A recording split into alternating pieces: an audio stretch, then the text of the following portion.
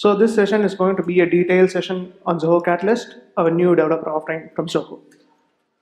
Before I start, I want to touch through some common problems that we as developers face. To start off with, let's imagine someone uploads an image from the mobile app or the web app onto a server, and you'd want to create thumbnail images. This is a very common use case if you're building a social networking application. A couple of other use cases like migrating data from one CRM to another, or scanning through some log files on your server to find unusual activities. Let's take the first one for example, and throughout this talk we will be using Foodgram, a mock application which is Instagram for food, where people create their profiles and post photos about their favorite food. So you can see the rock over there posting about his favorite noodles. So we'll be using this app to get in detail about certain aspects that you do in a general development environment. So coming back to our problem, generating thumbnail images is a very common problem in social networking apps. Take Foodgram for example. Whenever the user uploads a profile image which is of a large size, both in terms of dimensions and the megabytes that takes it to store data, you'd want to shrink it to a smaller image so that you show it in your application, say for comments or something like that. Let's see what it takes to actually do this. In plain sight, this might seem like a really simple problem because you get an image, you resize it, put it in the server. Take this thumbnail image, store it somewhere. But in reality, that is not the case. Anyone who has done some backend would know that you need to provision machines to capture these image uploads from whenever you get it from a mobile or web app, and then enqueue these images onto a queue so that you can process these images with your own custom logic for image manipulation or shrinking them.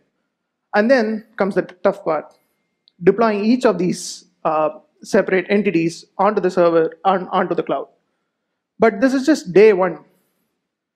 Moving forward, you will want to scale your servers, monitor your servers, and log these servers, and also take care of patching the latest security updates and OS updates. At this point, you have already moved from development to DevOps. And you can see that the only thing you had to do for this simple problem, which was generating thumbnail, was just focus on the business logic of doing the thumbnail images and not all these. So we believe that there has to be a simpler solution for this. And which is why we introduced Catalyst, a serverless development environment that gives you the reliability of Zoho's infrastructure. We'll see how these words come together. So this is what we'll be discussing throughout the day. So we'll talk about what serverless is and briefly touch upon the serverless evolution. We'll see how Zoho has evolved to what it is today from a technology perspective. So we'll be seeing Zoho's evolution from a tech perspective. We'll be looking at functions, which is one of the building blocks when you create a serverless application, and look at some common use cases on how you will be using Catalyst, and we'll look at the benefits of using Catalyst. To start off, what is serverless? Serverless does not mean that there are no servers, but it is that we abstract servers to the point that you don't have to worry about them, meaning that you only concentrate on the development part and not the DevOps part of doing your job. Let's see how we have come to this point over the years. So yeah, long back we have on-premise servers, which I believe some of us still do, which is basically renting out physical space and having machines over there so that they can serve your applications.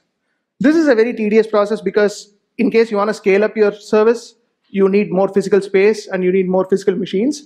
But from there we have come a long way. We have moved to hosting where we needn't bother about physical spaces, and we moved to the cloud computing era where infrastructure and platform was given out as a service.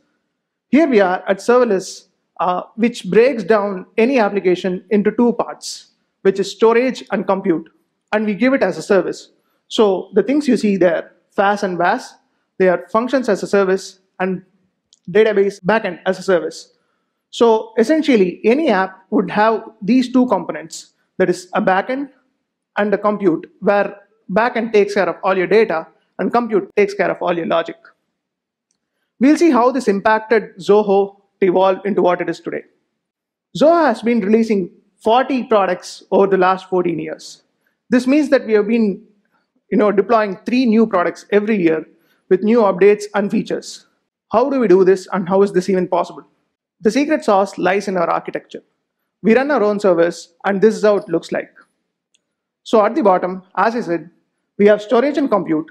Storage takes care of database servers, file servers, cache, and messaging queues. Compute takes care of all the app servers where our business logic resides. App servers can have multiple applications that are running Java, JS, Python, or anything.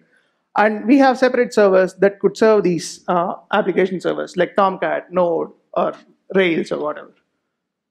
On top of this, we have some reusable components that is common for every single Zoho app. Take, for example, authentication. You see authentication in every single Zoho app, and this is done as a separate module so that it is self-sustained, and anything that goes into this authentication component is autonomous of every other Zoho app.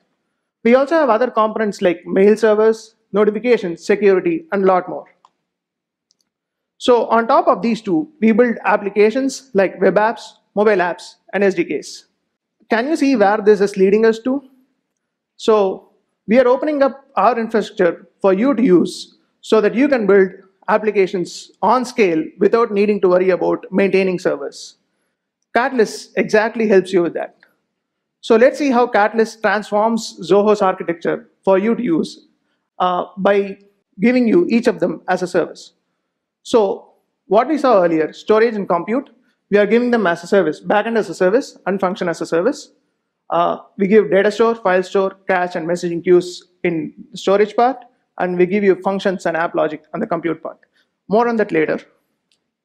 We also give you our components, which are basically user authentication, mail, notifications, and all that as reusable component that every of your app needs so that you don't have to do this on your own. On top of this, you can build web apps, mobile apps, and microservices, basically anything serverless on top of this. Let's look back at our problem and see how we can solve this with Catalyst. We'll get an image from a REST API or from one of our SDKs, and we put this onto our file store.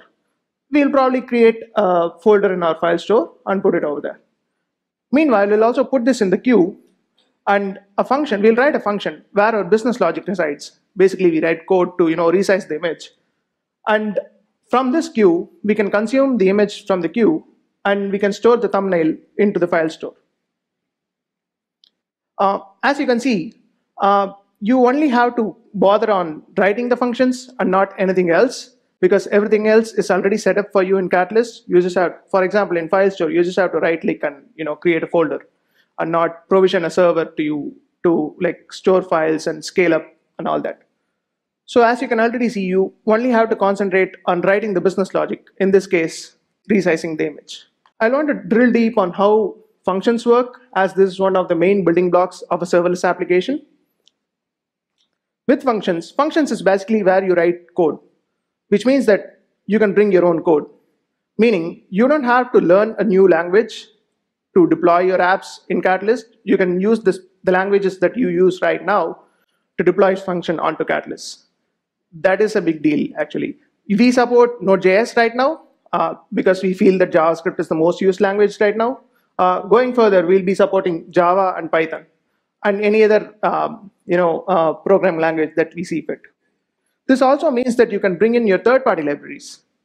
This is a powerhouse because you don't have to rewrite all the common stuff that's already been written. So, for example, in Node.js, all the NPM modules that are out there in the world is automatically in use for you when you deploy it on Catalyst.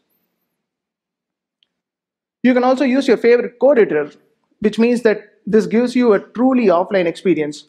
Or if you feel that you want to do code on our website, we also give you a powerful online code editor. This is all backed up by a very strong command line interface tools, which gives you a truly native and offline experience to do local debugging and instant deployment.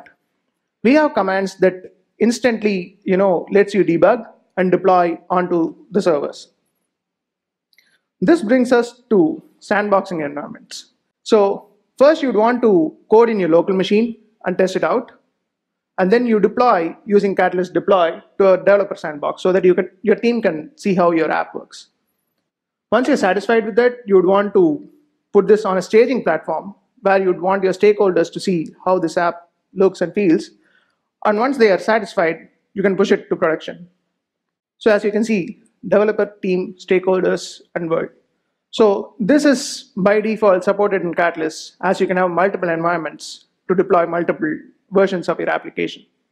Let's go through some practical use cases on how we see that you will be using Catalyst. One of this is what we already talked about, building REST APIs. We see that you will also be doing processing large amount of data. You can also run scheduled tasks and of course build fully customizable serverless applications. We'll drill deep into each of these. Building REST APIs. REST APIs are the standard these days if you want to have interoperability between services. Let's go back to our foodgram app and see what we can do with it. I would need two REST API endpoints, for example, to upload an image and to display comments, so that applications such as Facebook or even a creator app can push data onto my foodgram app. How would I do this? I'll create a REST API endpoint in the app logic part that we talked about in functions as a service and expose this to clients such as mobile, web, or even a creator app and store the data back in our data store and file store. So what else can you do with REST APIs? You can do common tasks such as creating REST APIs to serve Sigma extensions, serving creator apps, and general interoperability stuff like exposing APIs to third-party applications like Facebook or Twitter. Building data processing pipelines. One of the things I would need in my foodgram app is people get notorious these days, and I would want to flag these offensive comments that get into my system. So what I want to do is I want to flag offensive comments, I want to flag offensive images, and I also want to do some sentiment analysis on my comments. How can I do this? It's very simple. I already have my data in my data store. I'll just put all those comments in a queue and write a custom function that has a custom logic to it. I can also use Zia, our ML offering, to find out sentiment analysis or any RACI or NSFW images and store this metadata into my database. Here are some more common tasks that you would do in this aspect. You can migrate data from one system to another. Say you want to migrate a contacts from an Excel sheet to a CRM. You can put the whole of Excel sheet onto a database, and from there you can write a custom function that serves up and hosts it in the next CRM. You can scan for log files to find interesting events. You can have anomaly detection and prediction analysis from our ML offering and run this on your log files to find interesting events. You can analyze data streams, and you can also clean your database. So the logical extension to this would be scheduling this to run every month or every year or however you see fit. In my case, I want to run the offensive comment filtering every day so that I can mail these users that they are crossing a threshold. So what I do is I create a scheduler, I scan the database and do the same function and mail these users. As you can see, we give you so many things out of the box so that you don't have to do them by yourselves. For example, create the scheduler. It's only a click of button away to create a scheduler. Here are some ways you can build scheduling jobs to do certain things. You can notify inactive users through email. You can clean old files, which take up a lot of space in your servers. You can generate stats periodically if you want to create monthly stats, weekly stats, and all that. And you can also do general stuff like cleaning up your database. Next up is creating serverless applications. You can create fully customized, fully serverless applications by giving the best possible user experience through our SDKs. We provide SDKs for the web, mobile, like iOS and Android, so that you can create fully customized user experience. Going back to the slide show that this is a totally customized user experience that we created just having data in the Catalyst and writing our own UI part. So this is something you might want to do for some of your applications if you see fit. So that's with the SDKs. Let's go on to the benefits. As you can see, there is zero server maintenance because, well, there are no servers for you to manage. We take care of patching, logging, provisioning, and updating all the servers so that you don't have to worry about this. We take care of elastic scaling. So the thing is, let's take FoodGram for example. So I do this application and I put it on the App Store, and today five people use my application. So I just have to provision my servers for 5 people if I had to like run my server on my own. But then tomorrow 5,000 people come because Dwayne The Rock Johnson is using my app.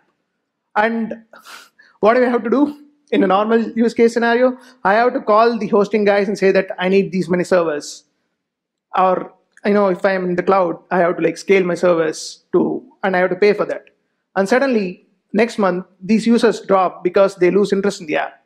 I'll be still paying for those 5,000 people even though they are not here. So elastic scaling takes care of, the thing is, you don't have to worry about scaling. We take care of that, and you only pay for what your customers use. So if you get 5,000 requests a day, you only pay for those 5,000 requests. And if you get 0 requests a day, you don't pay for that. So basically, you don't pay for idle time. Like every other Zoho app, we deeply care about your security and privacy. This is a part of our culture and it's a part of our infrastructure. So that comes automatically to your applications. Let's look at how Catalyst looks like. This is the screenshot of the app. And you can see all the components that we discussed about on the left-hand side menu so that it is only a click away. Note that the only part you have to concentrate is modeling your database and writing your logic in the functions. And everything else is taken care of by Catalyst. So in simple terms, you can use Catalyst to create highly scalable, highly reliable, highly secure applications that runs on top of Zoho's infrastructure.